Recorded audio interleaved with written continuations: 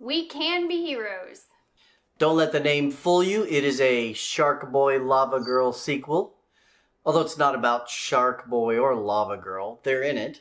But it's mostly about the next generation of heroes, to include their kid Guppy. Now I'm going to give 2 scores for each and every category. 1 score is going to be my subjective perspective as an adult, as me. And the other is going to be more of an objective look.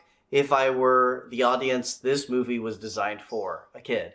I'm going to try to put myself in the mind of a child. I think you're already there. It's not hard. Story and writing. Now this is cheesy, family friendly, and a lot of what I might critique this movie on is actually a stylistic choice, which is part of the reason why I had to divide my ratings. The adult me gave it a 6, and the kid me gave it a 7, slightly better. The story was actually pretty good. Had a lot of good elements, a lot of good educational themes. I gave it a 7.5. I went a little easier on the ratings for this one because it was a kid-friendly. It had a great message with teamwork, and you don't have to be a superhero to be a hero and have superpowers to be a hero. So I thought that was a nice little message. The characters, I thought there were some unique superhero characters there. You know, acapella girl who was moving things with her voice. Slow-mo kid who was slow. For the acting on this one, and part of this might be writing, part of it might be directing, and I know a lot of it is stylistic.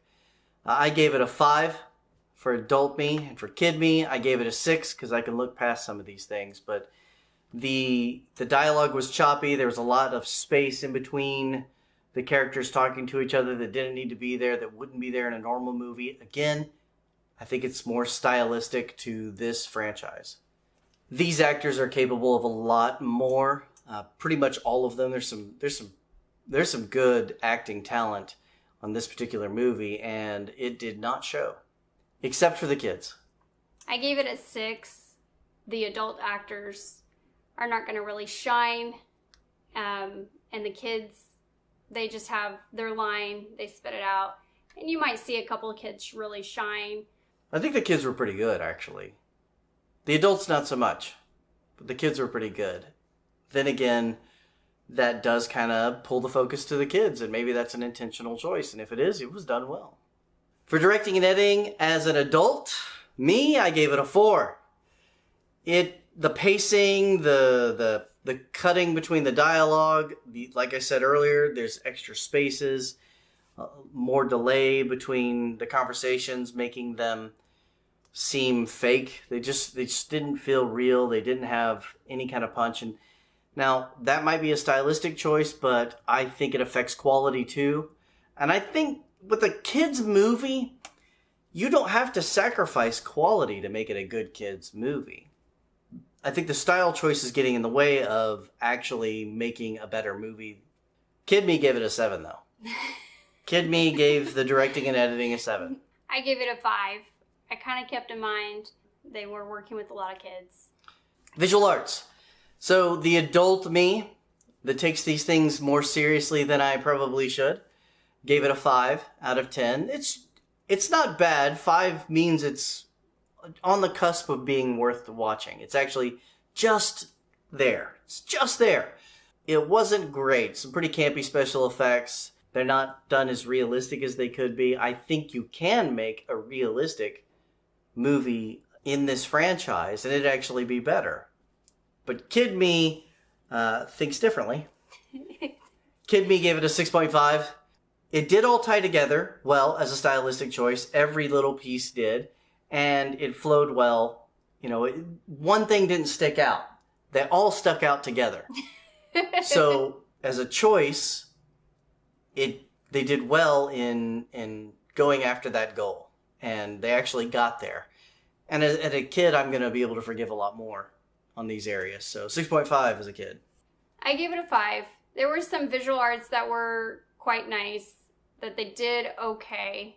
that I accepted, and then there were some that were just a flop. For a kids movie, it probably worked. It worked.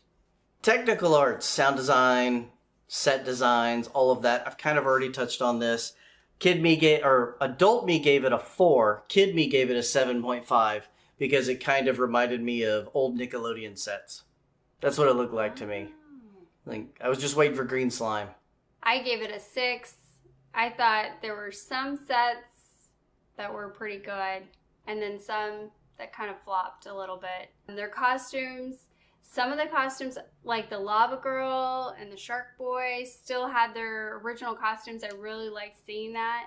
I felt like the adult superheroes were still missing a few elements. Like there was something missing from their costume. The Sharkboy and Lavagirl's costumes stuck out for me. Like they looked finished costumes. But the other ones seemed like it was missing something. So my score overall on this, adult me, 5. It's worth watching with the kids. It is. Just barely worth watching with the kids. Kid me, though, gives it a 7. Kid me liked it, enjoyed it, had fun, accepted all the stylistic choices for what they were, and just enjoyed the show. I gave it a 6. I thought it had a good message for kids. It was a good family movie. I was okay with watching it. There's not very many family movies out there right now, so... Non-Christmas family movies. Yeah, that's very true. Now we're going to really see what the experts say about this movie. We give it a 10 out of 10.